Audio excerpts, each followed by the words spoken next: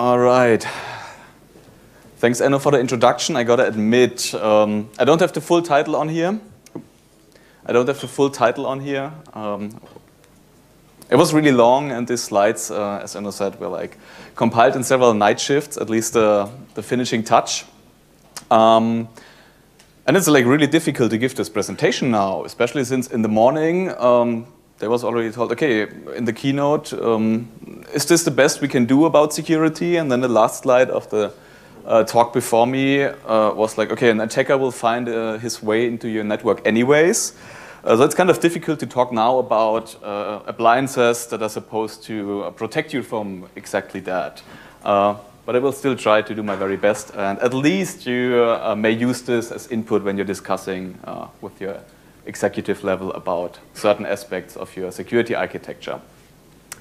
All right, before I start the talk, big thanks to a lot of persons. Without those persons, this presentation would not have been possible. I'm not going to name all of them, but this is a second reference to the introduction in the morning. As Enno said, there's a great team at ENW, like ENW friends on here, and without those, it would not have been possible. All right, coming back to the presentation with the title Evaluating the APT Armor. I mean, you basically have a good idea what products we are referring to when we are saying APT armor. However, I want to start the presentation with a different picture, an X-ray of a foot, to be more precise, my broken foot.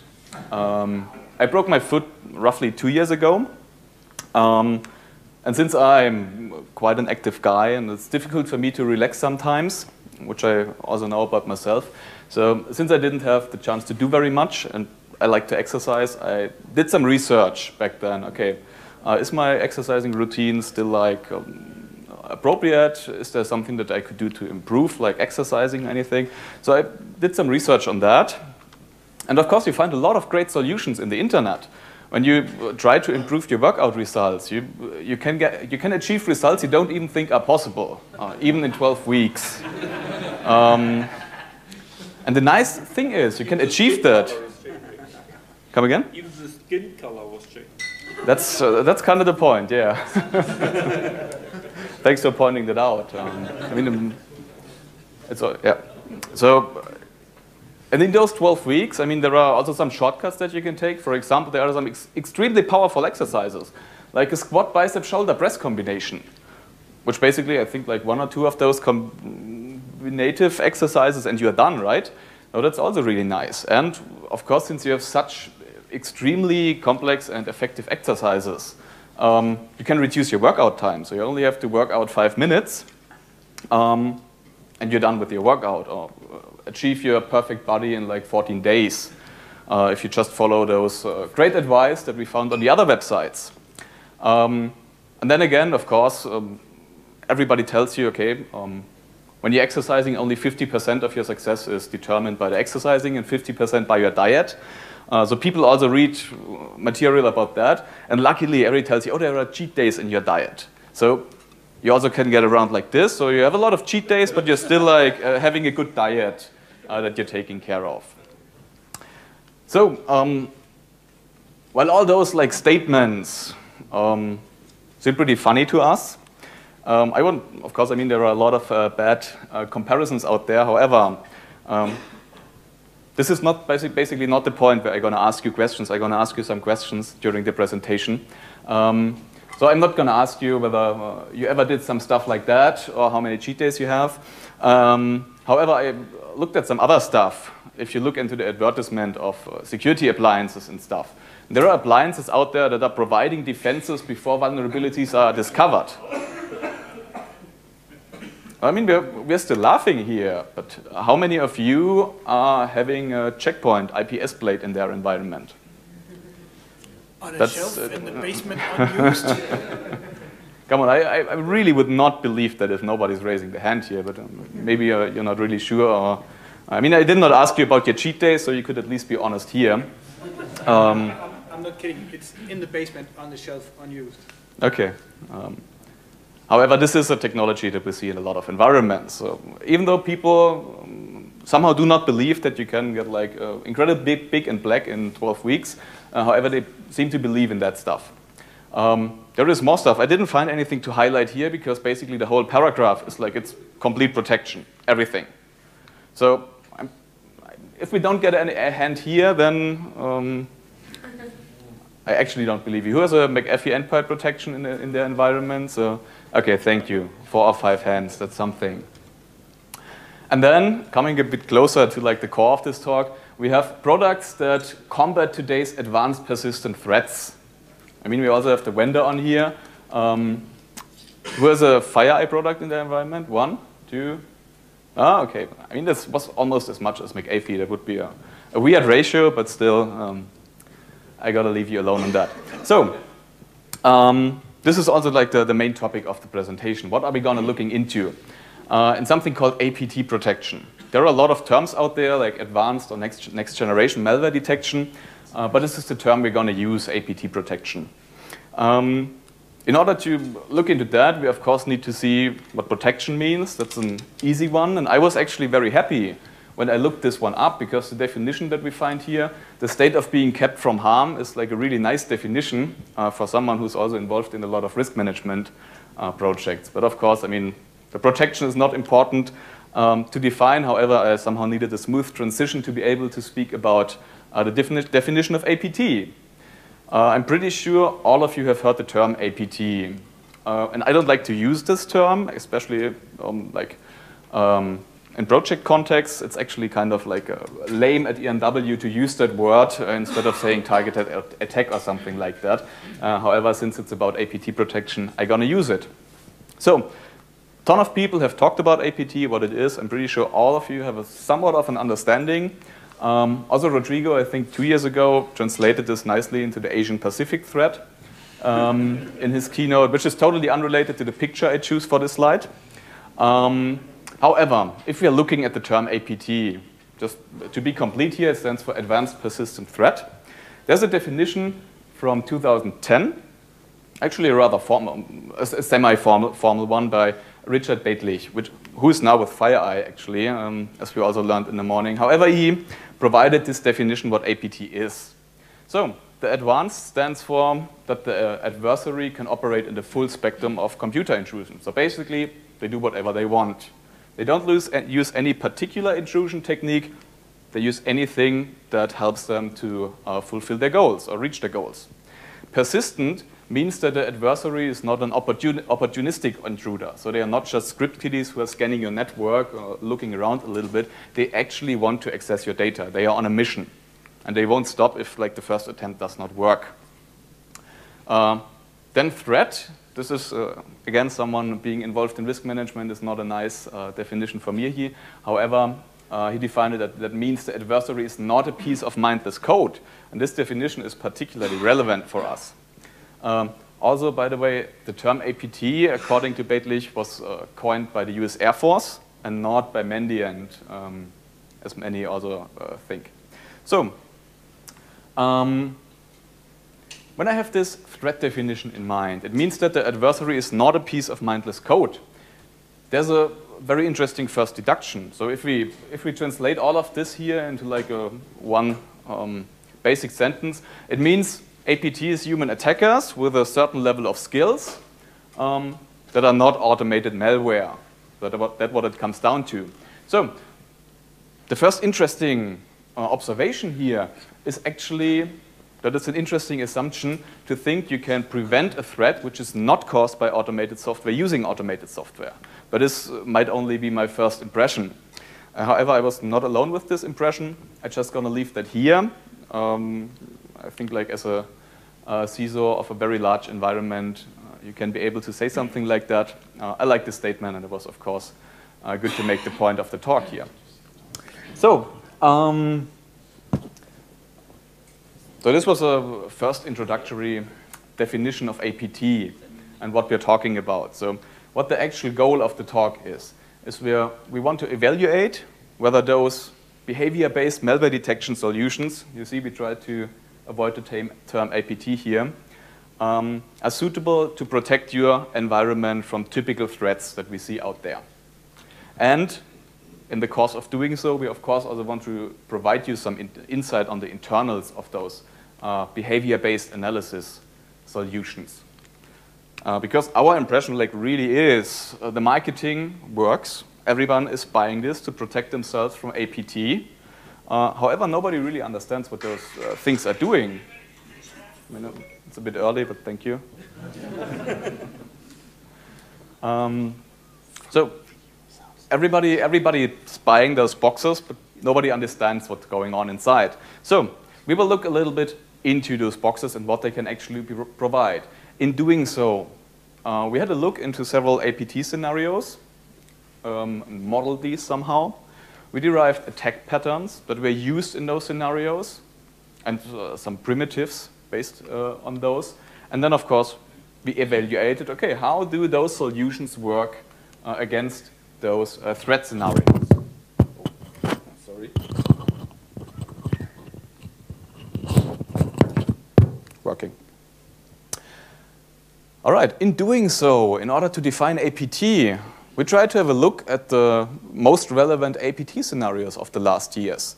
And by doing so, of course, we had some experience from customer context when we analyzed some incidents. Those were like 4 during the last 2 years. Then we looked into incident reports that were available from companies that were like exposed to very prominent cases of APT. And of course, we also take into account what other researchers say, what typical attacks look like.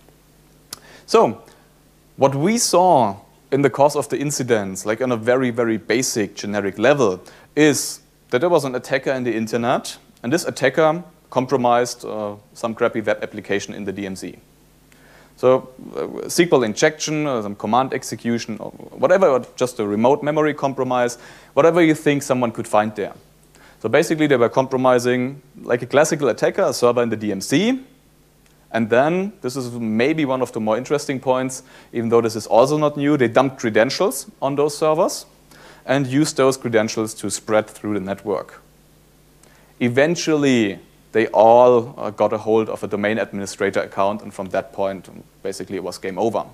So that was actually the typical pattern that we saw in 4 incidents that we analyzed during the last 2 years. All incidents had like roughly that pattern. So this is the stuff we saw in the last 2 years. Then we tried to look into incident reports that were published by the companies who had major data breaches in the last 3 years. So first we started, okay, we want to look at the reports of the last 3 years, which had more than 10 million breach data records. And we looked into those. This was a list of roughly 20 breaches.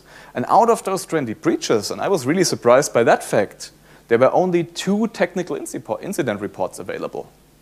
So basically, actually, there's all like the general news about that. Oh, Target was breached. Oh, another company was breached. And everybody's playing it down. Oh, no, we won't release technical details yet because we're still investigating. And then after 2 or 3 months, of course, nobody's taking care about those incident reports anymore. So that's why actually only for 2 of those incidents, technical details are available. So we decided, okay, let's look around a little bit further. So we looked at February 2015. There were 39 incidents that we saw and that were somewhat covered by the news or some press releases. And out of those, 1 more technical analysis was available.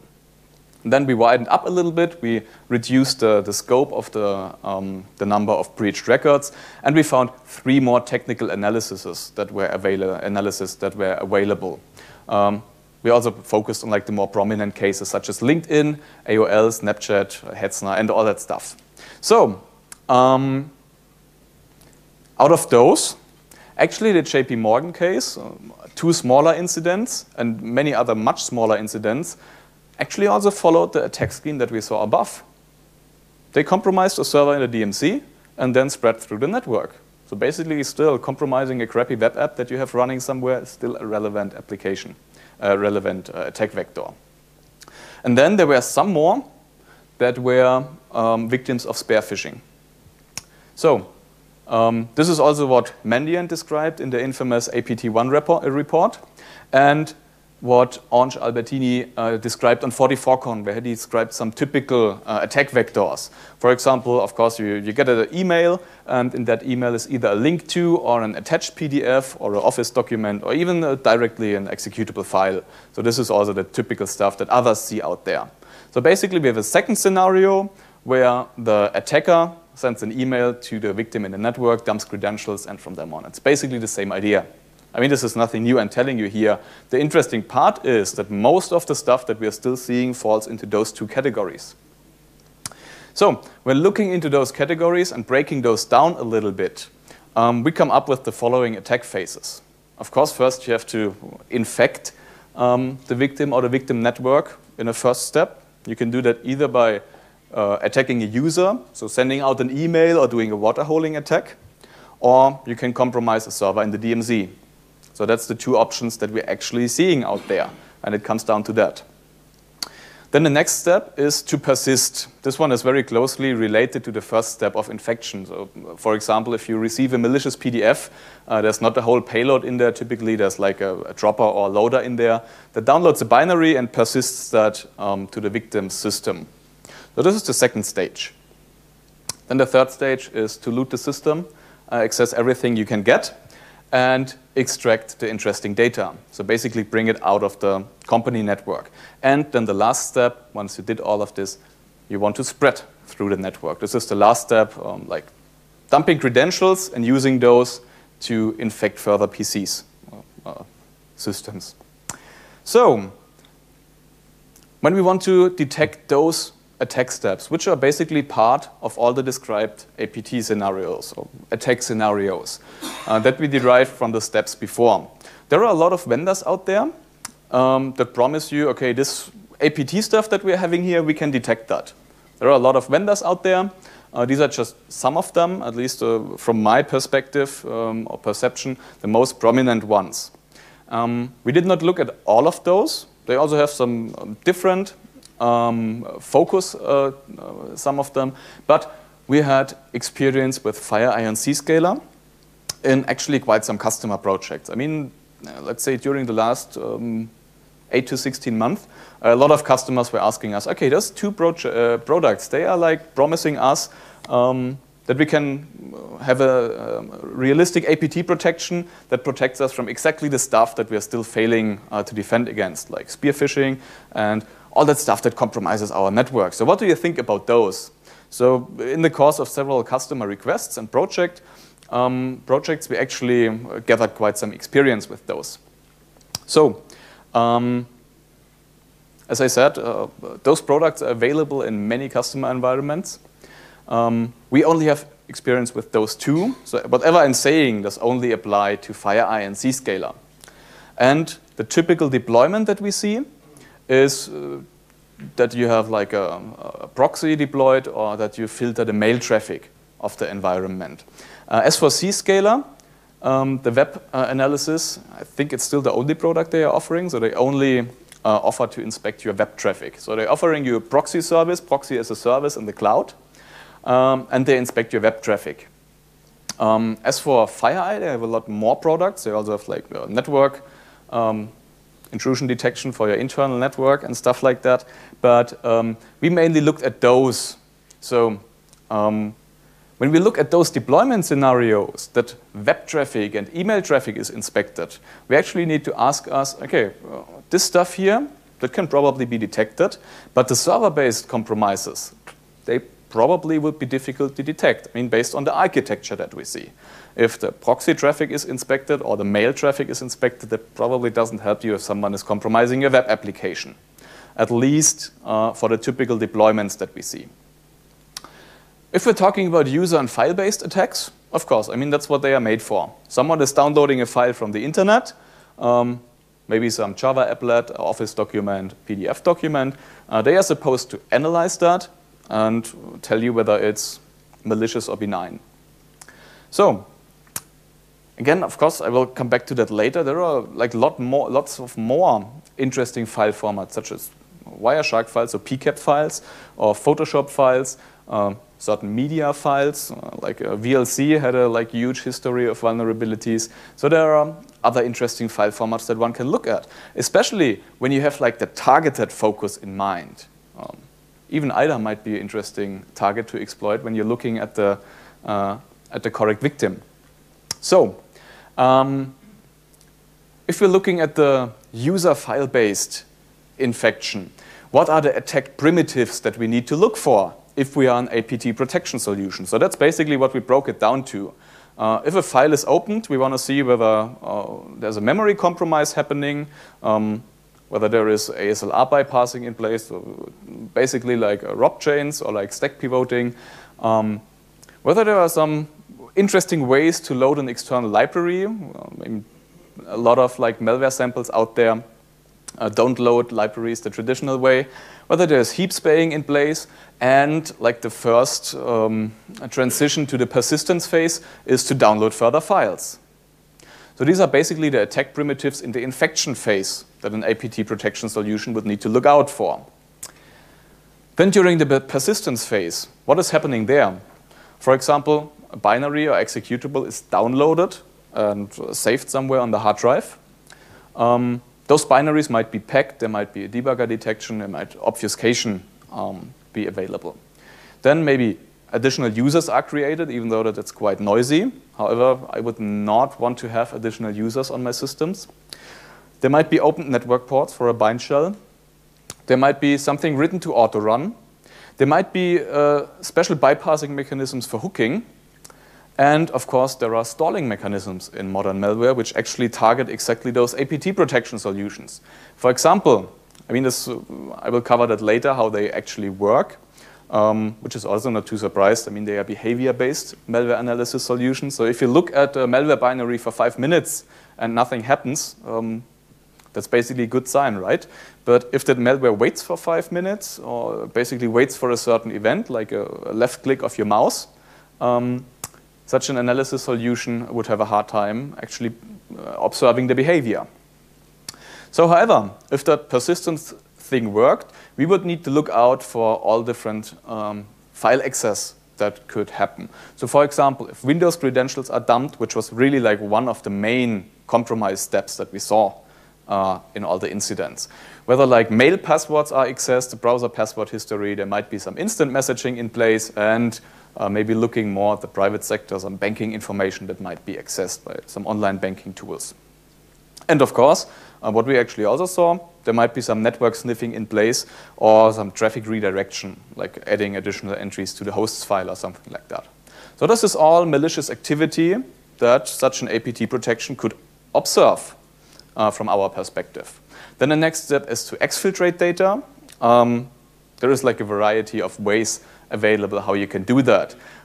Based on our deployment scenario that we had, that we looked at the proxy-based solution, it was of course not possible to evaluate the detection rate for other exfiltration methods, but however, like HTTP-based exfiltration is still something that one might want to look at. And that definitely needs to be detected by a proxy-based APT solution. So the last phase, spreading through the network. What is happening here? Basically, you want to compromise more hosts through the network. You can do that either using the same or an additional infection technique, or you use your dumped Windows credential, and that's what we unfortunately saw most of the time in the past, and what also happened according to some incident reports. So we will not cover this in this presentation, since of course proxy-based solution has only like limited insight in what's happening inside of your network. So we will not cover this in this presentation. So let's look a little bit in the different detection methods that we have. So basically, we had the regular C-scaler services that we have experience with, including the behavior-based analysis. And we had a FireEye appliance that we performed most of our tests at in order to like actually verify those. And of course, that was a like sufficiently recent version of like all the data that it has. So those were deployed in a lab environment, something like that. Of course, we had a FireEye deployed in proxy mode in our own network.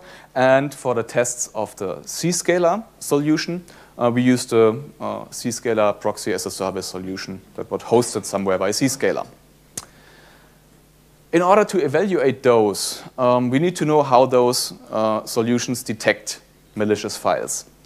Basically what they do, they execute the binary in a sandboxed environment, and try to observe what the binary is doing, or whatever the file, the malicious file is doing. This can be done either like in the operating system of the sandbox. Typical methods here are API hooking, whether it's like import table based or inline based or whatever.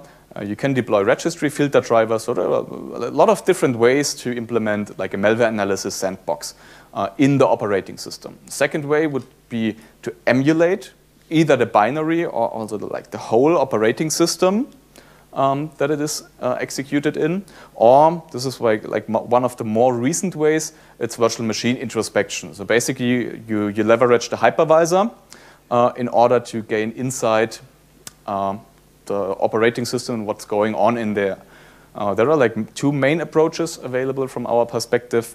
This is either the VMX trapping or the EPT-based approach.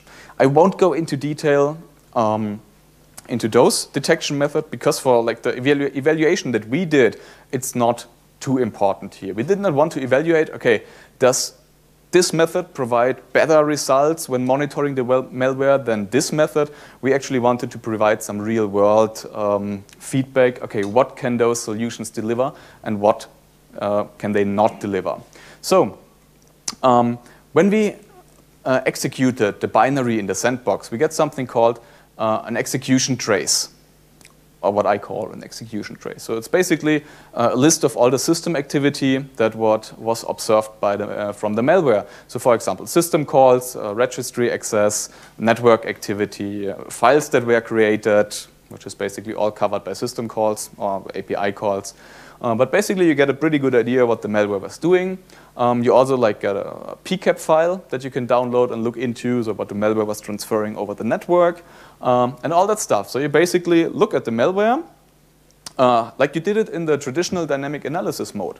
You were looking with API monitors, with Wireshark, with registry monitors, so the system internal tool suite, at the malware and try to determine what the malware is doing. So that's what those solutions are doing in an automated way. As I already said, our evaluation scope was not on the quality of detection methods, whether emulation or hooking is better. This is not what we wanted to look at. We also did not like run a mass testing of samples. Like, okay, we downloaded those like 5 million malware samples, and the one solution detected like 85%, and the other one detected 83%. So that's also not the focus. We also did not focus on performance here. We were interested in providing you feedback how those solutions actually work. So they detect stuff the malware is doing, but then you get like a trace of system calls and network activity, but what does that actually mean? I mean, there is still some interpretation necessary. There's not like one single action that is performed on a system and you can say, okay, this binary is clearly malicious because it created the file malicious.exe. That's just not possible. So all of those solutions somehow had to derive heuristics. What is a typical malware file doing, and how are we detecting this in the execution trace? So for example, if we have this registry access and this network activity, and we detected like heap spraying in the binary, then it's malicious. So we need to understand how those solutions are putting the pieces together and how they are deciding what's malicious and what's not malicious. So we created like a handful of samples, which was basically actually enough to give us a pretty good insight on what the different solutions were doing. So first of all, we had like 3 PDF documents that were used in, okay, I will give you a second to take pictures here. There were 3 PDF documents that were actually used in APT attacks. Those were like rather old, but we actually used this as some kind of a baseline. So basically they used heap spraying, they had ROP chains in them, and they tried to download a binary from the internet that they then were about to execute on the system. So the next one was from 2014. It was actually buffer overflow in Wireshark, which could be triggered by opening a certain PCAP file, which was a buffer overflow and was opening a bind shell. This one was straight from Metasploit. This is also one of the PDF documents. No, I was wrong here. That's the PCAP file but it's still straight from Metasploit. Another Metasploit thing was a Microsoft Office exploit in an RTF document. Again, a bind shell. Then we had one of the latest exploits of the Flash player that we tested. Just since it's not like a traditional file-based thing that you download and execute then, but it's somehow automatically executed in the browser. So it was also a Metasploit module resulting in a reverse shell. Then again, another Metasploit module, and this is the interesting one here, one of the more recent attacks against the Acrobat reader from 2013, also opening a bind shell, or in a different version, we also just opened a calc. Then we had a Photoshop file-based overflow, also opening the calculator from 2012. So those were like rather typical examples, and since the solutions are actually observing the behavior, it is difficult to develop something custom here. I mean, we would need like a 0-day against the most recent Acrobat reader version in order to actually see whether they are able to detect 0-day attacks. However, we will see how this worked out so far. Then, when it comes more to the persistence step in the attack process, we created some binaries that created a user on the local system, just a regular API call to create a user on the system. Then we also tried to transfer several meter-breeder payloads, also like straight from Metasploit, just to see how the solutions would react to that. Then, of course, we had some more custom code that, from our perspective, was suited to evaluate how those solutions are working. So, for example, we had a custom Mimikatz clone, which was used to dump Windows credentials. Then we had a very simple utility that was just adding a binary to the Windows auto-run. Then we had a further version that was downloading a Python script and writing that one to auto-run. Then we had a file that was reading the backup SAM file and posting it to an HTTP server. Then we actually had a PowerShell script that was a keylogger and also posted the log keys to a central server.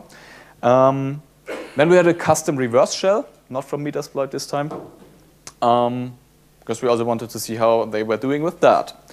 Then this is not really fitting in here very well, since it's like basically that's the capability to detect command and control traffic.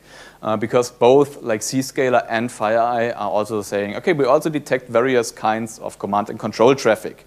So we decided, okay, we can at least give that a very basic try. If they claim so, we can evaluate that. So here's the tricky part in the evaluation of this. If you have the typical services, at least for the FireEye box, they offer a dedicated malware analysis box where you can upload samples and they get analyzed. So you get basically a malware analysis report about the binary that you just uploaded.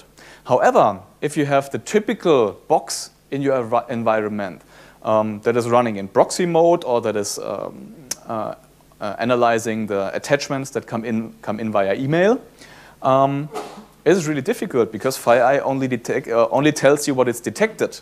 So if something is not showing up as malicious, it is like really difficult to see, okay, was the FireEye working properly? Was it just not detected? Or what is the particular reason that we don't have an alert here in the web interface now? So basically we had to do this in a black box assessment since we did not have access to like the source code or some internal documentation. So we tried to put together like a solid statement about the capabilities of those solutions without just making speculations and not having reliable results. So for the FireEye, what we did, as you can see here, the work order is the relevant term. So work order means a binary that is about to be processed in a sandbox. So if you download a file and 10 seconds after that, you see that there's a work order running, you know, okay, this file was just passed to analysis. We, of course, also isolated that we have a dedicated notebook that we just use to download files and not do anything else. It was also Linux-based, so there was no background noise like you would have on a Mac or something like that. So basically, that's the approach that we used in order to analyze that. When it comes to Zscaler, it's actually really nice because it tells you what it sends to analysis and what it doesn't even look at all. So here we had some more insights in what was detected or not. But this also only holds true for files. If there would be like an embedded flash file, it's already more difficult. Or for command and control traffic, it also doesn't tell you. Of course, we did not detect that or not classify it as malicious because it's somewhat difficult to do. So when looking at that, both solutions offer like a very, very distinct process of analysis. So first of all, they intercept the file in the web traffic, and then they have a built-in AV solution, so just traditional signature-based antivirus. If that file is malicious, of course, it's classified as malicious. If not, we go on to check the file type. So do we have a file type that we can analyze? So is this an executable file? Is this a PDF document? Is this anything that we support for analysis? If not, I mean, it doesn't mean that it's benign, but from the attacker perspective, that's where you want to go. You don't want the sandbox to analyze that because that means, okay, nothing can be detected here. If it's a file type that we can analyze, we pass it over to the behavior-based analysis.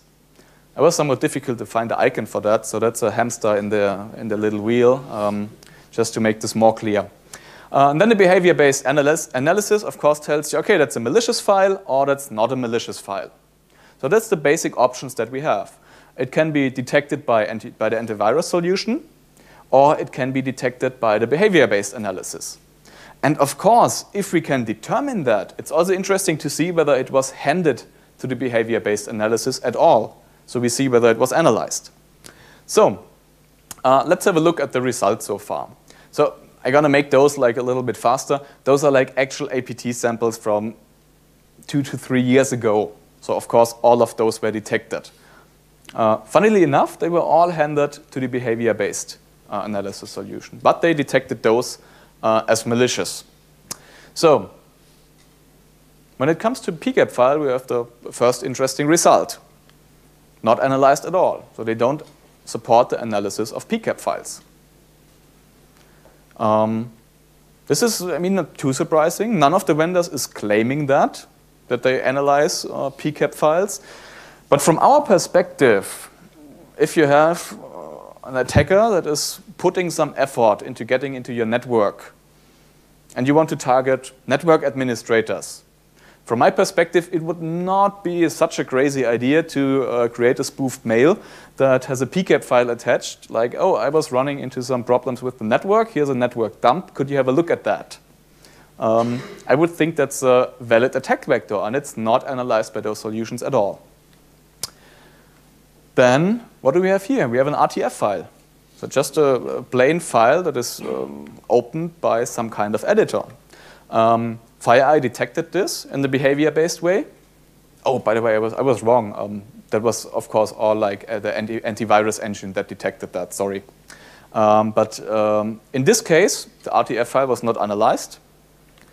But however, FireEye detected this via the behavior-based solution. So let's also think about that for a second. We have like a Metasploit module from 2014, and FireEye needs the behavior-based analysis engine in order to detect that. That's also kind of an interesting statement. I mean, I needed to disable the Windows security essentials when downloading those. I think that's a pretty strong statement here. So,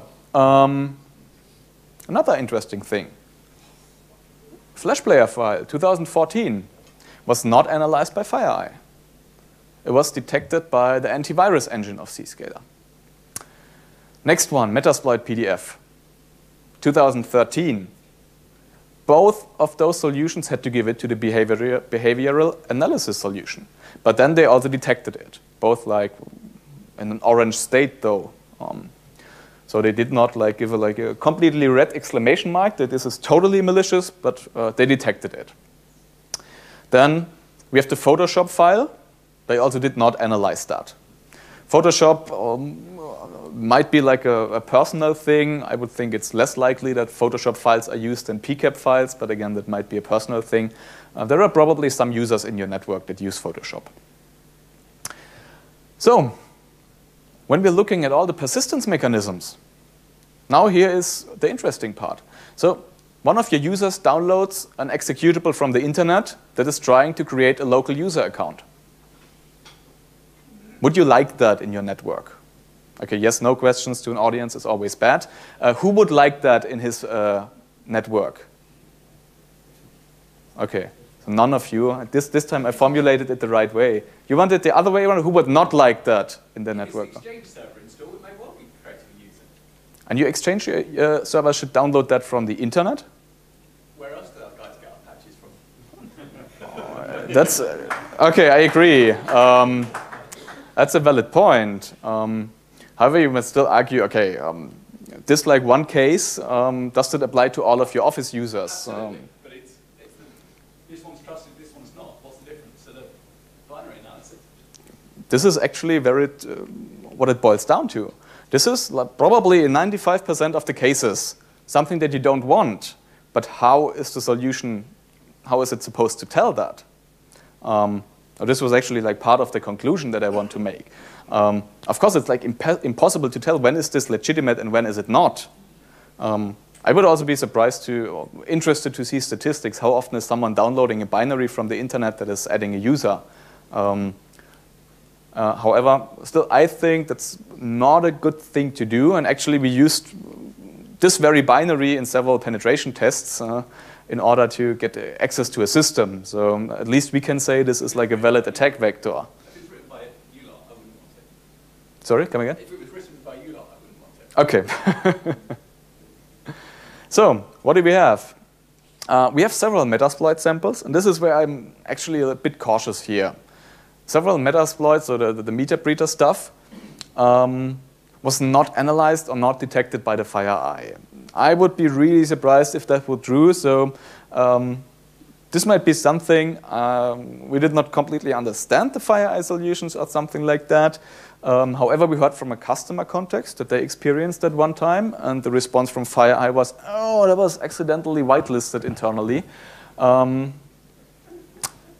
However, I put this like in a transparent mode. I don't want to use this as a like hard statement that FireEye is not able to detect meter breeder. I would be too surprised and shocked by that.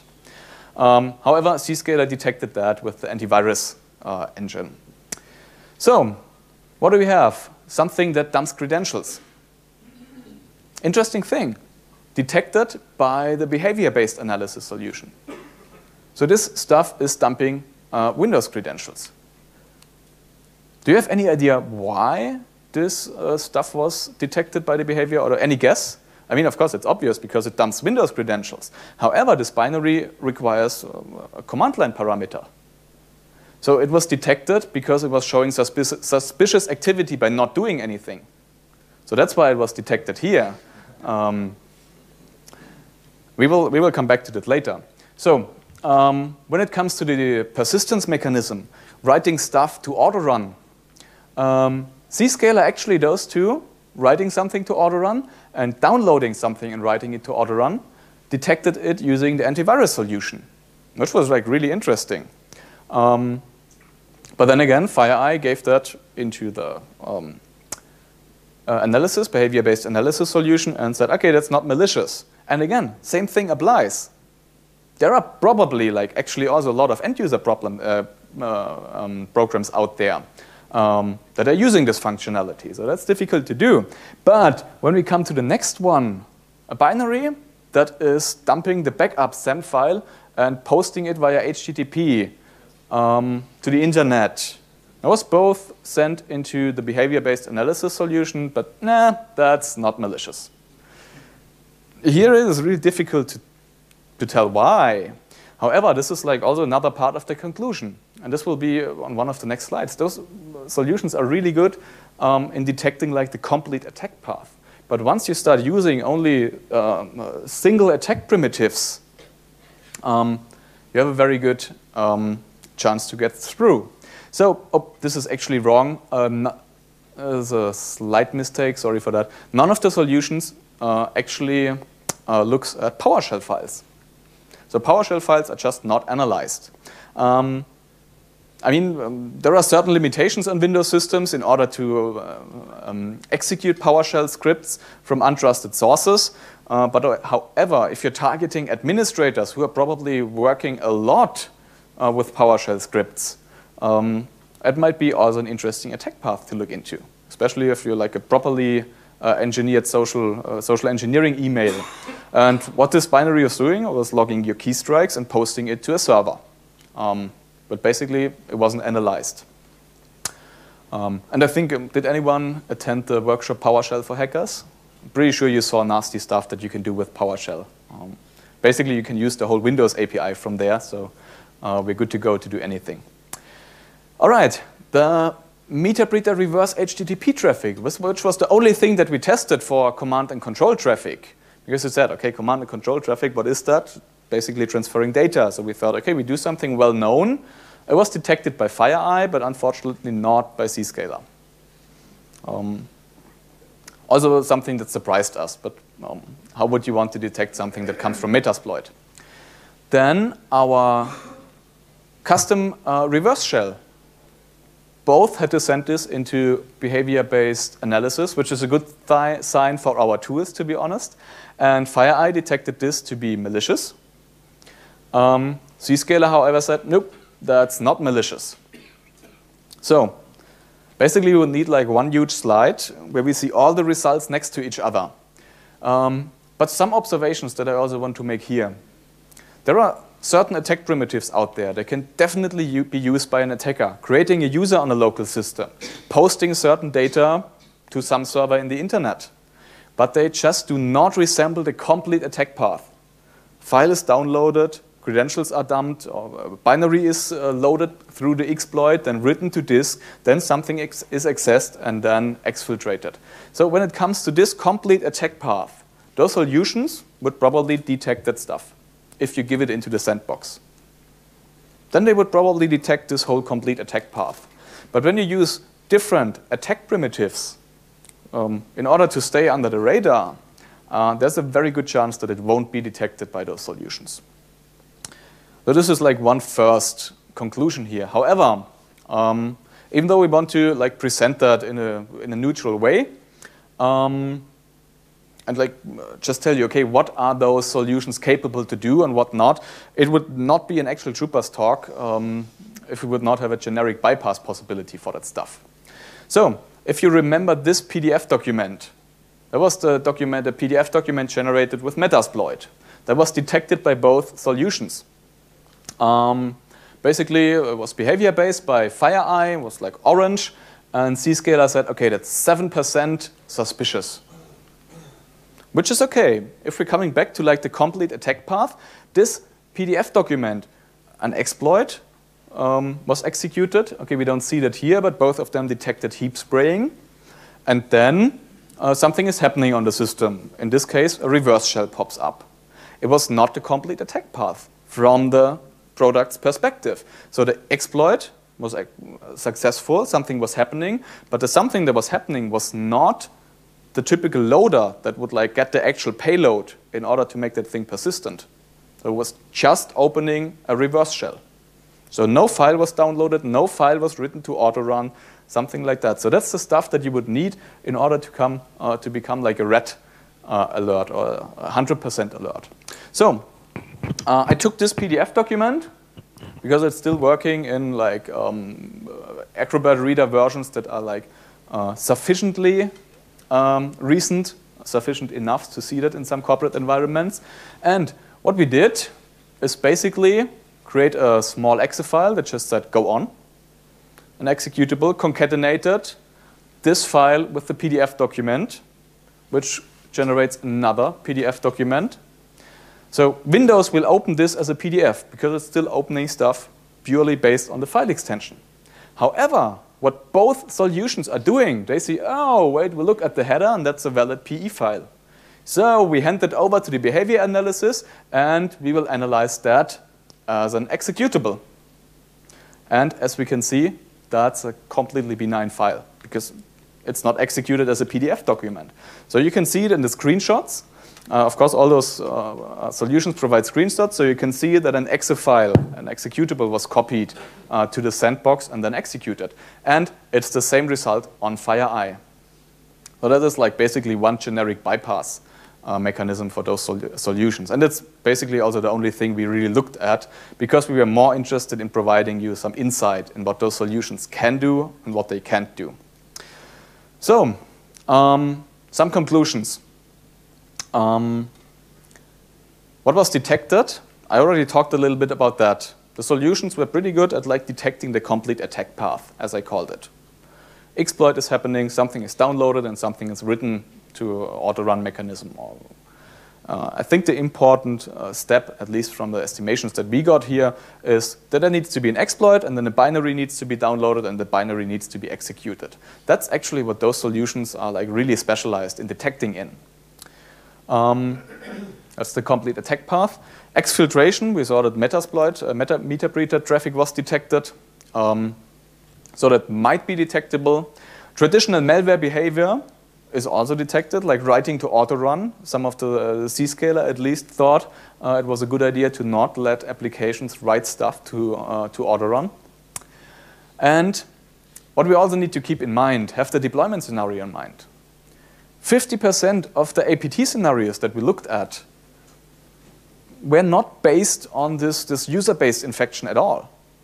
So if you have the stuff deployed in a proxy way or inspecting your email traffic, you will not catch 50% of the stuff that's going on, like compromising some crappy web application and then hopping through your network from there. I'm not saying here you should buy web application firewalls, okay? Just to make sure. So those things are also not really context aware. As we said, like it might be a perfectly valid tool that is creating an additional user account.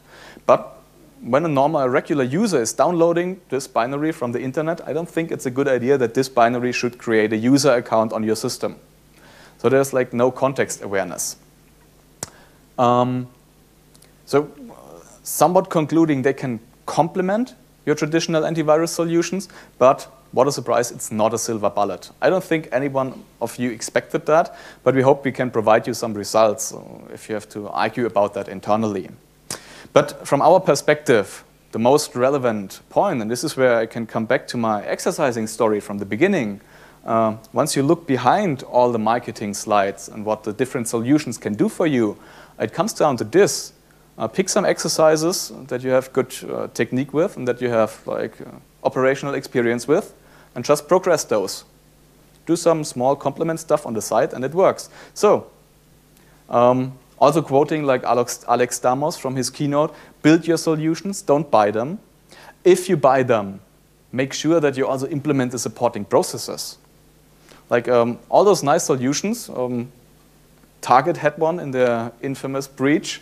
All those solutions do not help if nobody's looking at the alerts and nobody is working with the results.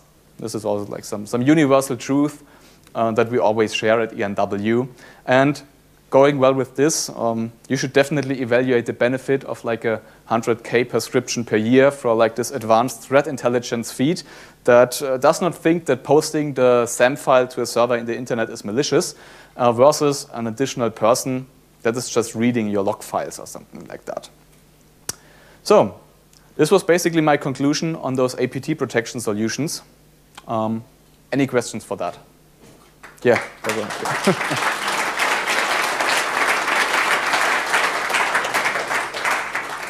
Yeah. From your experience in the field, so to say, have you ever seen a deployment of one of those boxes where they would have been able to see the whole attack chain unfolding? Because you kept hammering on that, but in my experience, usually that's not the case. Usually they won't see the whole attack chain. I mean, I've never seen such a deployment. Basically, I mean, FireEye, based on their product portfolio, they offer solutions to do that. They can inspect web traffic, email traffic, and then they, like the network intrusion detection system, who is particularly monitoring like SMB access. Then it's managed, and then there's personnel from management behind it looking into your log files. So that's no longer a box, but it's Okay, that's an additional problem. I agree on that. A big problem is also those solutions might be able to provide you some benefit now that you know what they are doing. The big problem is also like the marketing stuff behind that they promise like complete APT and zero-day detection. And that promise just can't hold true. I mean, this is not a surprise for you, but now you have some data to back that. Yes? Did you guys do any stall tests? Where you No, we did not. We actually have some ideas for that, but we did not do that yet, since our focus was not on bypassing, but on understanding how that stuff works. Did you do any testing on JOSN bugs? No, we did not. We had mainly had like those like big commercial players in mind, and since it was customer project based, we had experience with Fire and Zscaler, and it's like difficult to find all the different deployments. Yeah. The PCAP exploit file interests me. How crafted was that? It was like straight from Metasploit. So, well, the PCAP file, is it a valid PCAP file that you could find in any network stream, or was it for Metasploit crafted for that purpose to do the memory exploit? Buffer overflow in Metasploit? That is actually a good question. I would need to look into more details here. So you mean whether you can send a network packet and Wireshark sniffs that and then crashes? Yeah, I'm asking for a reason because I'm seeing weird stuff sometimes on my PCAP server. Okay. I'm not sure what this exploit was actually doing, but there are like both versions out there. Yeah. Do you have any customers using Zscaler? Yes.